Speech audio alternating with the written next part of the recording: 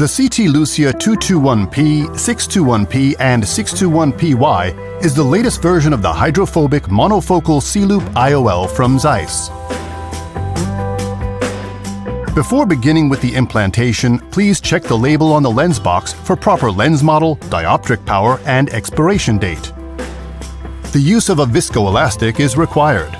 For best results, use ZUSS OVDs and ensure that both OVD and the preloaded injector have a temperature of at least 18 degrees Celsius during use. The use of balanced salt solution alone is not recommended. Remove the tray containing the preloaded ZEISS injector from the box. Remove the tray lid and then remove the preloaded ZEISS injector from the tray. Make sure that the lens is in a central position and secure in the IOL chamber.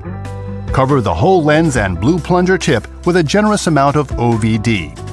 Avoid touching the lens and blue plunger tip. Close the lid of the IOL chamber. Important: allow the lens to remain in this position until the surgeon is ready to deliver it to the eye.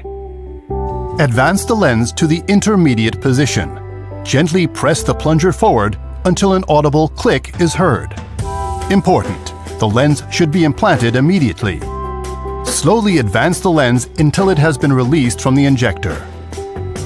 If delivery is incomplete, apply additional pressure to the thumb flange to release the lens. Carefully position the lens in the capsular bag. Then discard the device. Do not reuse the delivery system.